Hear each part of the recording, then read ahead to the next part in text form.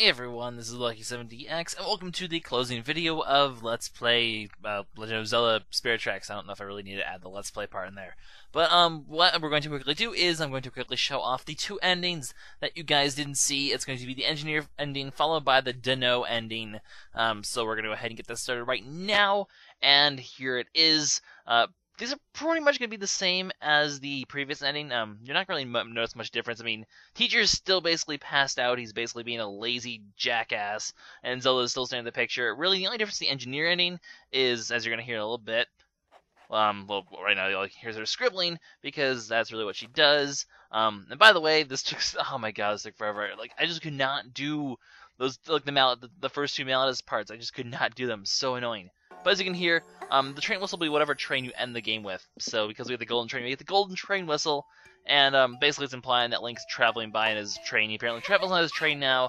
I personally like the warrior ending the best, because Link's, there, living pretty much with Zelda in the castle, as opposed to just roaming the world in his train. Even though I guess the whole game, his passion was for engineering, so it would make more sense, I suppose, for him to end up an engineer at the end. But there's the end, and also hear the whistle, so this ending is actually pretty cool, I think. Definitely the warrior and the engineer ending are what they should be. So, yeah, that's pretty much how that ending goes. In just a little bit, we'll be switching to the Dunno ending. This one's actually kind of depressing. Basically, in this one, as you're going to see, I'm starting right here, nothing happens. Zelda's going to look out the window, and nothing's going to happen. So basically, Link's not a hero or an engineer. So basically, I suppose it's implied that he's living at home, just being a bum with Nico. He's just living with Nico, being a bum, doing nothing with his life. Years from now, his parents are going to kick him out of the basement. He's going to have to find a real job, selling groceries, selling fish at Papapapachuria Village. Yep, that's what's going to happen. Link, you gotta stop sitting there smoking your whatever the hell people would smoke in Hyrule. I don't know. When did this become inappropriate? But as you can see, it's almost kind of a depressing ending because there's just nothing there. Zelda looks out the window and there's nothing there. So basically, kids, know what you want to do in life. Don't pick the Dunno ending, or I will Dunno your face in. But that's it for the Spirit Tracks, guys. There's not really much else to show off. I could show off the multiplayer parts, I suppose. Well, I can't show off the multiplayer. I could have explained it. Actually, I'm not even sure how exactly it works because I never had the chance to try it out. And at this point, I don't ever expect to get a chance to try it. I'm pretty sure it's basically like a Link versus Phantom thing. Like one person controls a Phantom, the other person controls Link, and you basically fight each other in like a Tower of Spirits-esque area. Or that might be how Phantom Hourglass's multiplayer worked. But basically, it's not really anything too special. It's just a little gimmick. So it's not really worth showing off. So at this point, really, that's all she wrote. Spirit Tracks is now complete. I got all the endings, as big of a pain in the ass as that was, so all that's left to do is the failure montage, which I suppose we should go ahead and get to. So, failure number 5, Sand Troubles. Basically, if she falls during any of these sections, you need to go all the way back to the beginning as well. Because, either she'll spawn there, or even if she doesn't spawn there, if you've made it, to that first platform, you'll have to, no! God damn it, no! I hate this section so much. Failure number 4, Fire and Ice. Alright, let's try this again. Fire, nope, that's not gonna be enough. Crap. I can just not fail this. Oh god, no. Oh, that was a bad combination. Failure number 3, Warp Phantom Shenanigans. Let me make my way over here. There's a switch pair over here. Just gonna, oh my god! What? Wow. Did it really not see me? Did it really? It freaking warped in on top of. Holy crap! Just holy crap! I'm just gonna go ahead and let him see me. Oh crap! The thing's on me again. Well, we'll just make a break for it. We're gonna make a break for it. Whip our way across because that'll be fine. And no crap! Well, apparently the thing can stall you while you're whipping. Run! Gosh darn it! Failure number 2. Oh god, the bees! Anyway, you can double tap to roll, and now I'm being stung by bees. Oh my god, bees, they're everywhere. I hate bees. I actually really hate bees in real life. They're really, really annoying. So I'm going to run around. You can go in the water if you want to take some damage to get rid of them. Obviously, they do hurt you, so just keep away from them.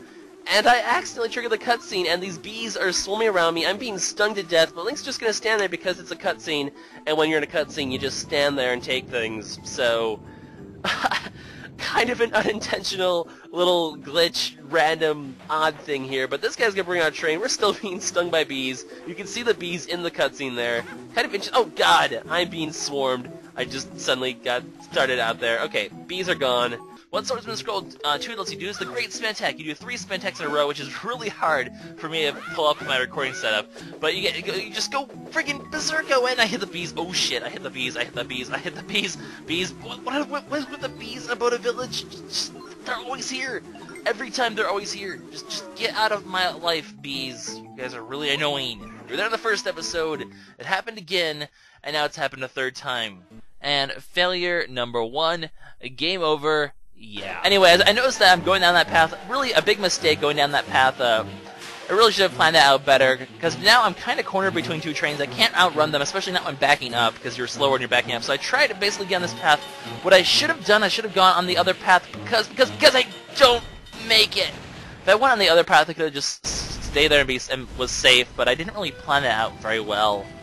And before any of you guys comment, I know that there's also a second B section. I just chose to show off the 2 of them for the fact that, I already spent like over a whole minute on that one failure, which is not really what I intend to do. It's supposed to be a montage, not a whole thing. So I showed off the 2, the first one, the last one, just because, it was the first episode. Actually got a fail in the first episode. I gotta be happy with that. But that's it for Spirit Tracks, guys. Like I said before, it's a very interesting experiment about how to do stylus-controlled games, and all in all, it was satisfactory. So, I'm certainly not going to shy away from those in the future. I actually have a few in mind that use mostly the stylus that should be able to work out now that I feel like I have a good handle on using it. And of course, it's just going to come in handy for later games. One of the next LPs in particular I know is going to also be a bit stylus intensive, not really to this extent, not even close to this extent, but it'll be a handy skill to have, I suppose. So, given that this LP has been a great success, given the fact that it's a great game, and I think I did the game justice with my LP, so basically, I'm happy if things out the way it turns out, and based on you guys' responses, you guys seem pretty happy as well. The whole speed-up commentary thing, also something I'll keep in mind for the future, but I don't expect it to be used as often as it was in here. It really depends on the style of game. Some are a lot better just cutting, others are better, speeding around. Really, the whole train travel thing, the whole speed up thing was kind of necessary. But I'm not sure how much I want to use it in the future. That's going to be just, up in the air, I suppose. But it was an interesting experiment to try that out as well. Thank you guys who suggested to do that. I think it turned out pretty nicely as well.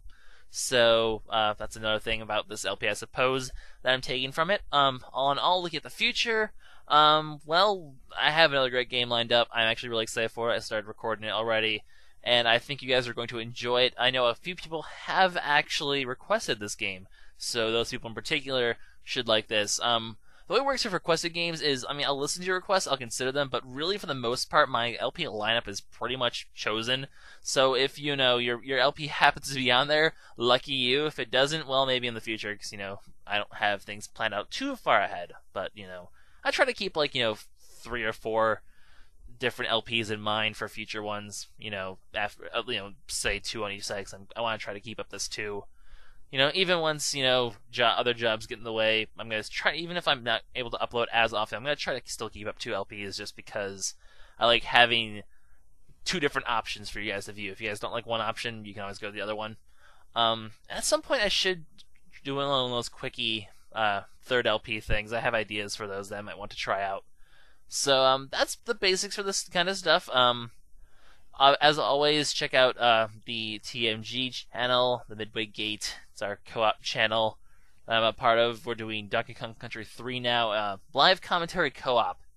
I think it's pretty hilarious. It's pretty much like a complete failure non-professional LP, because I kind of just tend to be a bit more loose and casual there. So if you want to see Casual Lucky, go over there, because it's pretty cool, and we would have, of course, certainly love to see the amount of awesome people who I have on this channel over there as well, because, well, you guys are awesome. I really do love all the comments I've been getting lately. It's just a lot of influx of positive energy from you guys, and it really has been pretty awesome.